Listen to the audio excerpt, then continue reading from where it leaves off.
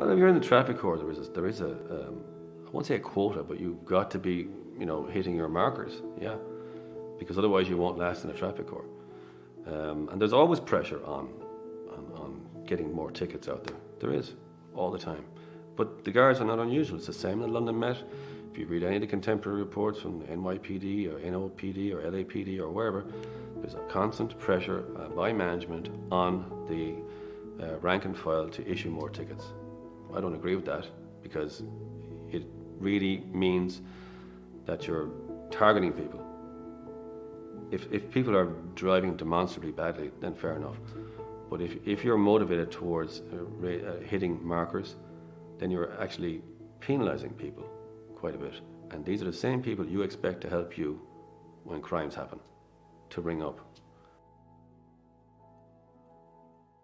Even when I was in the guards, if we pulled over a car and I was the person who got out to speak to the person, or I was the other guard who sat in the car, the same conversation would always happen when the guard came back to the car, and the conversation was, what was the attitude like?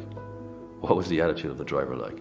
And if that driver was pleasant and cooperative, even if they'd done something kind of slightly wrong, chances are the guard would kind of, most of the time, you kind of tell them about it and bring it to their attention, and that'd be the end of it. But if you got cheek or back chat or got a stream of abuse, chances are that person's going to go to court. So your demeanour on the side of the road goes an awful long way. Do people lie in court? Yeah. Do guards lie? Yeah. Some do. Most don't. Most don't. Any of the ones that I would have hung around with or worked with in my time didn't, but we always knew some that would, yeah. They would.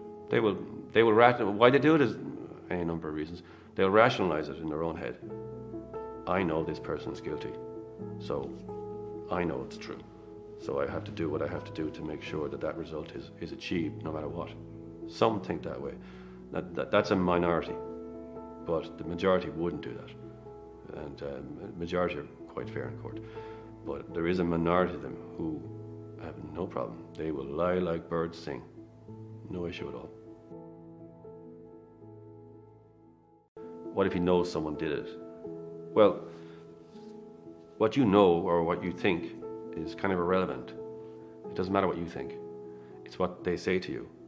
So for instance, if someone was to say to me, or if you were to say to me, look, Pat, I did it, but just tell them I didn't do it. I couldn't represent you by saying he's not guilty. I can't do that because I know you're guilty, because you told me. But if someone was to say to me, I didn't do it, I didn't do it at all, then I represent them on that basis of not guilty, because they've told me they haven't done it. It doesn't matter what I think. I may have certain views or suspicions, but it doesn't matter. It's what they tell me. But I can't represent you on a plea of not guilty if you've told me you've done it.